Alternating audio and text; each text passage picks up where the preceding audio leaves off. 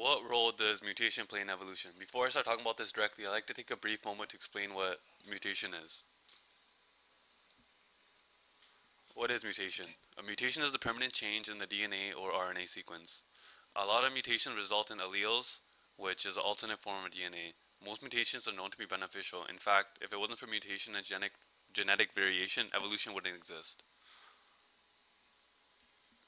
So what role does mutation play in evolution? Evolution heavily relies on mutation because it's the only way that new alleles are made. This seems ironic because most mutations that we see are harmful, neutral, or beneficial. Harmful mutation. An example of harmful mutation is a two-headed snake. These snakes do not live long at all.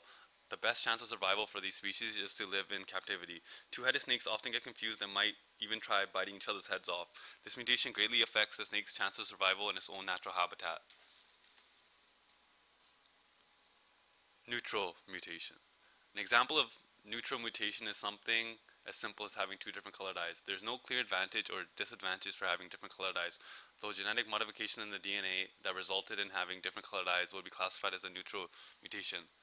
As we see, for example, there's a Major League Baseball player with different colored eyes.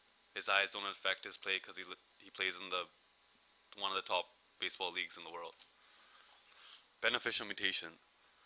An example for beneficial mutation is there was a child born in Germany nicknamed Baby Superman after seeing that he had a genetic mutation that boosts the growth of muscles.